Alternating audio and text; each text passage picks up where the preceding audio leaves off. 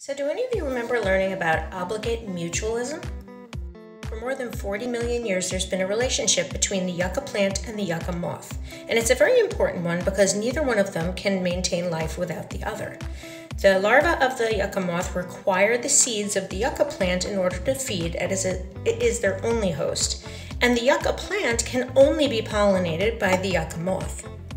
Each species depends on the other for survival, and they both benefit from this relationship.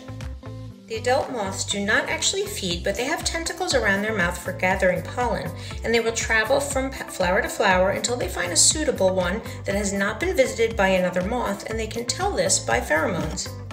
Once the moth finds a suitable flower, it will lay its eggs, and then it will crawl inside the flower, scraping off the pollen from its antenna and depositing it inside the flower itself. This is to secure that the flower will make enough pod seeds for the larvae to feed on, as well as secure its own survival. Once the larvae are done eating, they go underground to pupate, where they can stay for longer than 1 year and try to coincide with next year's blooming yucca flowers.